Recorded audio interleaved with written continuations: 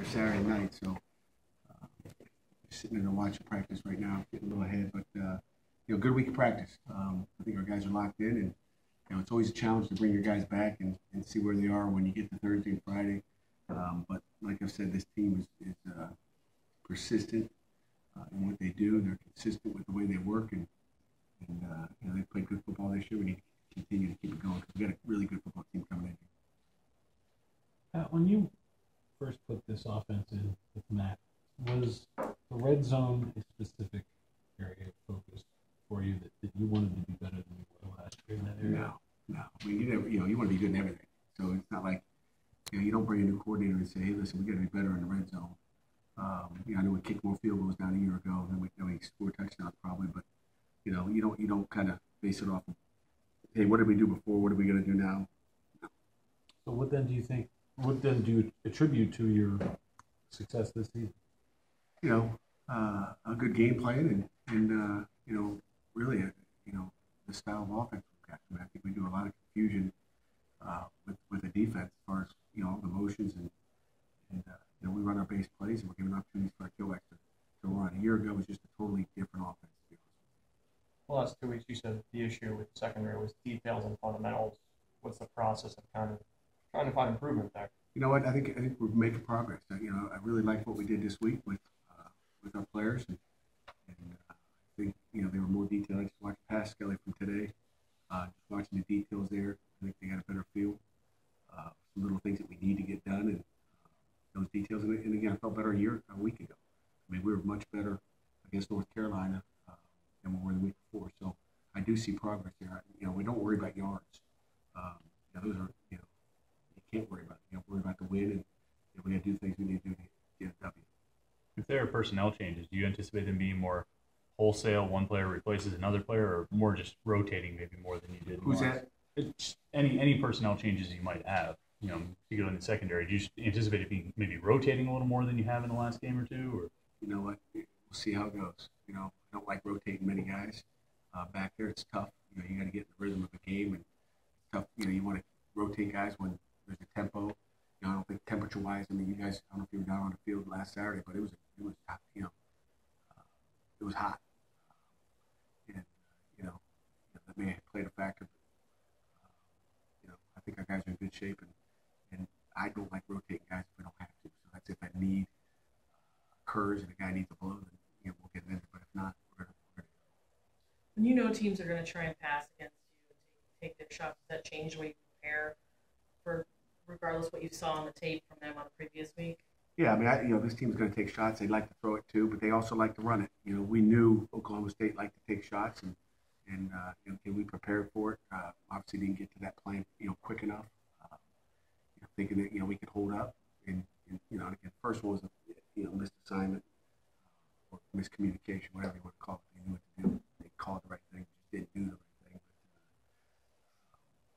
But people are going to take shots, and we'll be prepared for it. Watching Marshall on tape, offensive and defensive, what really stood out about what they do? They're well coached. You noticed their quarterback, Chase. The games he played, obviously didn't play last week against Louisville. He got lucky. But Chase is a good football player. He can make all the throws. I mean, he's a 6'6" guy that I think has a future. I really do. I think he's got a lot of moxie. He's tall. I think he can see a lot of different things because he's 6'6". He's probably all 6'6". I don't think he's 6'2.5" guy that says he's 6'6". He looks tall. He's a guy who was injured as a junior and in high school and didn't get many looks. But if he wasn't injured as a junior, he might be, playing in Alabama. Who knows? I think he's a really good football player. Is he hard to bring down when you try to sack him? He is. I mean, he kind of reminds you a little bit of, I don't want to say he's Roethlisberger, but he's a big, tall guy that, is surprisingly eludes defenders, I guess. I mean, he's a good football player. Do you expect, you're only 48 hours from kickoff, do you expect any new faces on defense? Not ones you haven't seen before. Okay. I don't really talk about, personnel. Well, that you guys just try to keep asking. Personnel and injuries, you guys just dig. I'm going to bring you guys all a shovel. Remind me to do that shovel. Just doing my job, Pat, that's all.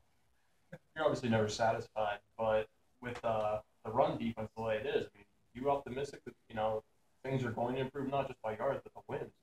It's week by week. I mean, the week before you give up a 67-yard or whatever it was, and we really dominated the run that day except for one play where we don't fit it right. But it's game by game. And like I tell our kids, really offensively and defensively, you're always good as your last game. They don't remember what happened last week. They don't remember what happened the week before. So no one cares that you give up 18 yards rushing last week. What are you going to do this week? And that's never satisfied. You know how it is. I mean, you're always good as your last game. You read a bad article today, Jerry? Good luck to you. Yeah, tell me about it. Yeah, right. You get the sense that Matt changes anything with what he tries to do in the fourth quarter from the previous three, or you feel like that's just a continuation of what worked in the first three, just keep trying to do that stuff? Yeah, I mean, we always try to have some different stuff for the fourth quarter, and which we do. I don't know if you guys see it, but just a little bit of a change up. You can't have too much. You don't want to save anything that could be good for you in the first quarter, not use it in the fourth quarter. So you got to be careful with what you use and save. But it's just a matter of, it's amazing if you just go back and watch the tape. You look at how some coverages move, and they messed up. I mean, you go back and watch. They messed up, which caused us to mess up. Just a read here and there. They mess up and break a field corner the one time and they hit Quadri for a short gain or whatever it was. But if Jester Weed runs vertical, they're in big trouble. So they broke the coverage, but they made a play because they messed up. And then the next time, Peterman sees it, he's thinking, okay, here it comes again. They're going to stop Quadri because he doesn't know what the whole back end was. And then, not good. So it's nothing he changed. It's just sometimes you get unlucky and you think they're going to do the right thing and they do the wrong thing.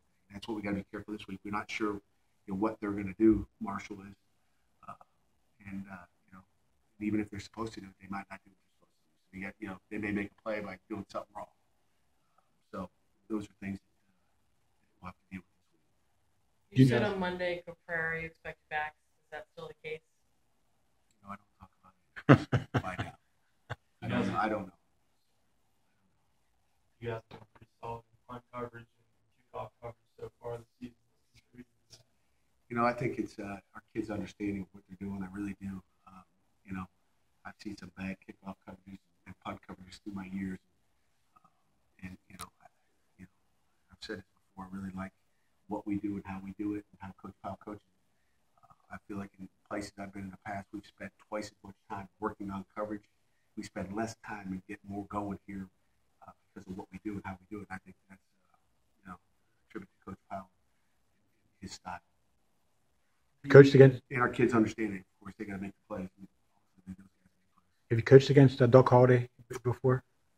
Not Doc Holliday, no. Coached against Marshall a couple times, but not Doc Holliday. Played Marshall a couple times in the bowl game my first year, I believe. Maybe first year at Cincinnati.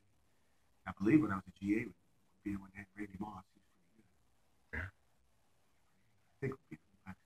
I'll check it. This many years later, you feel like you won it. From what you see, what's contributed to the run defense being as good as it's done? Details. Having Jarrett, why does this table here come up? Number 6 on his chest. I mean, really all those guys. It takes everybody up front, but just attention to detail. And I think that we got them understanding what they're supposed to do. And again, I thought we were solid a year ago. But like I said, I hate to say we're good on defense, rushing against rushing because this is a good rushing team. This team likes to run. They got good backs. They're big. They're physical. And we have a good scheme too. So we'll see what we got. Do you notice much of a change in demeanor of your players after 2 losses as compared to after 2 wins? No, not really. I mean, the only demeanor you see is after the game, how they feel and how they hurt. But other than and you could see the hurt, right after the game and on the trip back. But come Sunday afternoon, they're giggling and messing around on the field and having fun, which is what they better be doing. I'm watching James Conner, chasing Chuck Ted Moss around the indoor today. They're laughing and giggling. So, our guys are good. And I think, like I told you Monday, they have short memories. And they have to. They got to move on to the next one. Coaches don't have short memories, though, do they? You do. You better, the coaches better get over it too, or you got a problem. We sit there and worry about, we're going to lick our wounds, then you got problems. But you better, you have short memories. You never forget. Okay, because that's what you do. You got to come back and you're running routes that you've seen in the past. They don't run, but you might see it again. But there's those copycat offenses. Will copycat what they saw in the previous game, even though it's not what they do. So you never forget. The national anthem contest had trickled down to the college level, former player at Michigan State. If you had a player as a coach approach you expressing any interest in doing that, how would you sort of address that with them? You saying how have I? Oh. If I did? If they did, Yeah. I think the great thing about the University of Pittsburgh is, we have some very intelligent kids that I think are well educated from a great university. And, the big thing I'd say is just make sure you know what's going on. I watch the news every night. I read the USA Today when I get a second. And, you just got to make sure you're educated in what you're doing and why you're doing it. I think that's the important thing. You never tell a kid, hey, I think that's stupid, don't do that. Because it's their choice and it's their freedom. And I haven't, I've lived in one home, every few years and moved to a different home in a different area. Everybody's got their thoughts, and I can understand why guys feel the way they do. Had any players come to you or approach you about that at all? That's I'm not going to tell you, again, personal things that happen. I'm not going to talk about it. It's kind of like it's personal stuff. Anything else? You mentioned Damar Hamlin on Monday and that he's progressing. What does he do that even, I guess, puts him in the conversation at this point in the season, having not played as a true freshman? He could be a guy that can. Who said he could be a guy that comes this year? Well, you said he's progressing. He's progressing, which means he's not as hurt as he was. I guess he's still a freshman, and he's a good player. I mean, he's smart. He's got great football intelligence. To answer your question, he's athletic. He's got the loosest hips I've seen, and that doesn't mean he can go out and play and help us right now. And I don't want to put the pressure on a freshman to be the savior either. There's a lot of football to be played, and I want to take care of Damar Hamlin. I don't want put that on his shoulders. I just know he's going to be better another year. Would you like to redshirt him? Yes. Do you need him this year? We'll see how healthy we stay and how we continue to make or not make plays on defense. It'll be based on that. We good? All right.